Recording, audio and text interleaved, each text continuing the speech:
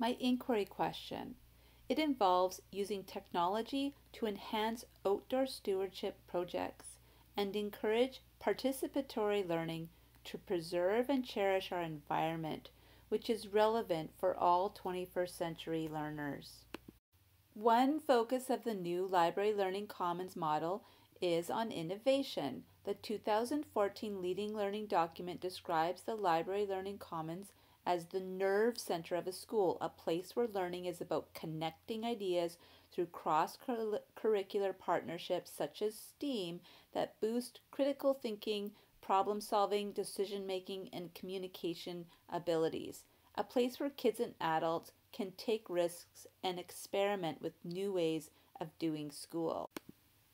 In building purpose for my inquiry, I looked at the Leading Learning document's key steps and considered the renewed Library Learning Commons perspective that takes action to develop and adopt, fuse with the whole school's goals, resources, and programs. Some resources were few and far between when it came to technology, but I continued my pursuit and have always remembered that this is a process. We are always learning to evolve and evolving as we learn. There is not one single destination. We must celebrate the process and our success. In creating and exploring my inquiry question, I considered the 5 standards outlined in the Canadian Library Association's Leading Learning document. These include collaboration, school goals, effective instruction, expanding literacies, and participatory learning. Collaboration is important. Throughout my inquiry, I was offered many wonderful conversations. My colleagues gave me insight, interests, and passions, and they offered me knowledge while I ungracefully fumbled through new district routines and procedures. This was all a process, and in collaboration, the learning will continue with no clearly outlined determined end.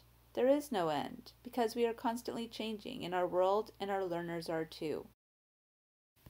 Transforming the library involves teamwork and aligning the school goals with district, provincial, and territorial goals, as well as student, parent, and staff needs.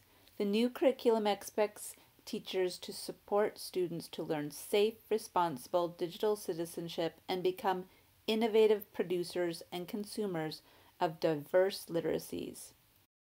Effective instruction means cultivating an innovative design.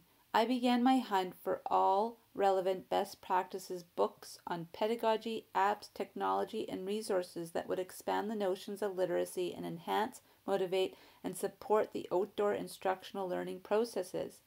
I looked up old curriculum resources and stumbled across CARE, which got me thinking of connections to local stewardship, sustainability, and other relevant environmental outdoor community values and responsibilities.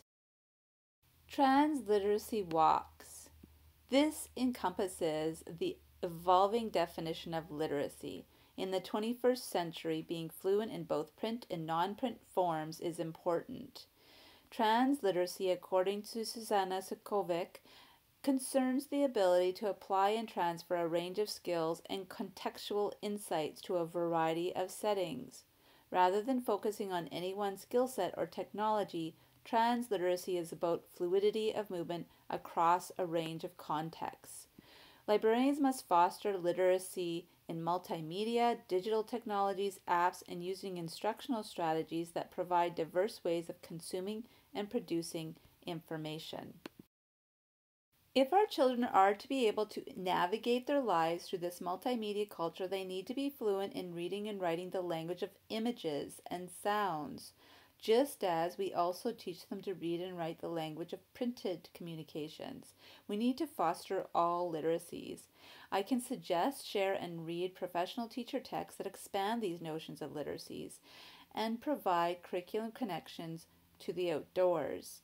The book, A Walking Curriculum, expands many notions of these literacies and also shares a variety of apps that can be used in the outdoors. It is important that the librarian also share a variety of literature in both picture and non-picture forms, word and wordless trunks of ideas.